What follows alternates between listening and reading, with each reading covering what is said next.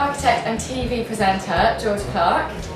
How are you doing? Very good. You? Yeah, fine, thanks. Enjoying the show? Yeah, it's amazing. Yeah. It's amazing. It's absolutely packed. I know, yeah. I mean, on the first day, especially when it's on a Friday, you think there's not going to be many numbers on the first day. It's around. Everyone's saying that. It's crazy. So, you're an architect. Yeah. Do you feel that people perhaps maybe overlook the architecture and maybe structural integrity of a building and concentrate on the sofas and the cushions instead? I wouldn't say they overlook it. I think it kind of comes down to budget really at the end of the day. I think a lot of people have seen so many interior styling programs, you know, your kind of changing rooms and those sorts of programs for years, and kind of got seduced by, you know, cheap MDF beds and kind of pink cupboards and actually things that maybe might be a little bit cheesy, to be honest with you, like a bit gimmicky, do you know what I mean? Yeah. But I think architecture is much more about space and light and making those spaces work really well. But I think that's why people, you know, your kind of sounds live, that's why all these people are here. It's not just about products, it's about understanding good design, what good architecture is. Well, you mentioned that people have moved away from perhaps the gimmicky side, and we've definitely seen that in the last few years. Has there been any emerging trends in the last few years that you can see becoming quite big for home design in the future? I think people are much more interested in glass and glass technology, and about how they get as much natural light in their air spaces to make them feel bigger and brighter and lighter. Okay. So you get a lot of people there who are doing you know, nice glass staircases or even glass floors, you know, structural glass floors in domestic houses, where you used to see that, you know, 10 years ago in commercial buildings, but you never saw that in homes really. No. And so I think things like glass has been a big issue. I think ecology is a huge thing. You know, massive thing. A lot of people are looking at kind of photovoltaic panels and how they can have energy-saving devices in their home as well, which I think is a very cool thing.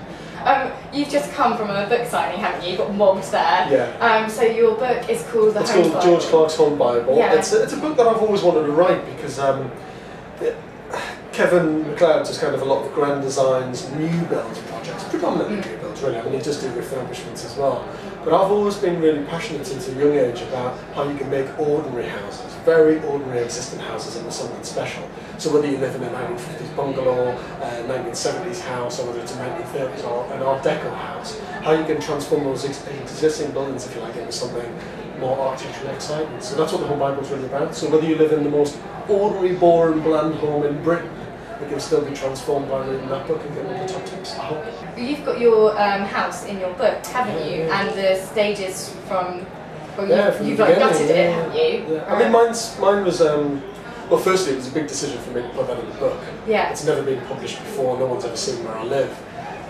But I thought if I was going to write this kind of 400-page home Bible and be preaching to everybody about what they should live in, I think it's only right that I show where I live. Mine's a very extreme refurbishment project. You know, I took this kind of little 1910 house in a conservation area, and the roof came off and the windows came out, the floors came out, and you know, we changed absolutely everything. But the reason why we've used that at the beginning of the book is that you can, by understanding all the moves that we made and the process that I went through, can kind of help people take little bits from that. They don't have to do an extreme refurb like I've done, but they can take bits, maybe it's the natural light, maybe it's the flooring, maybe it's the kitchen design, maybe it's the bathroom design.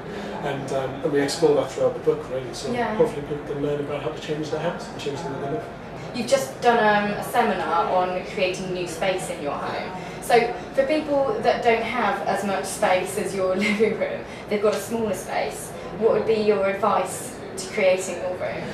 I think it's about creating a greater sense of space. So even when I've done small houses and small refurbishment projects, you need to make those small spaces feel bigger. So I mean, the obvious one, the easy one, is to kind of paint it a brighter colour. You know, if it's all dark walls and a bit miserable, paint it white. Makes a massive difference. Get away from maybe your old dusty old carpet and put something else down on the floor, like a lighter timber floor, like, you know, the one that's in here works really well. If you get natural light in there, it makes a huge difference. So any additional windows you can put in, or maybe skylights. Skylights are brilliant. Because skylights put in so much more light. You know, the sun's up there. So if you've got a skylight up there, the lights go right down into the depth and heart of the space. And those three things alone will completely transform a very ordinary piece of architecture. I can see you're very passionate about what you do, and well, you've been rushed off your feet all day, so... It's nice to sit down actually, Jane. Well, I was going to say we'd stop the interview there, but if you want to sit down... I'll not sleep. Thank you very much for your time, and I hope you enjoy the rest of the show. I will do. If it stays like this, it's busy. Yeah, it's brilliant, isn't it? Yeah. Thank you. Yeah, thanks.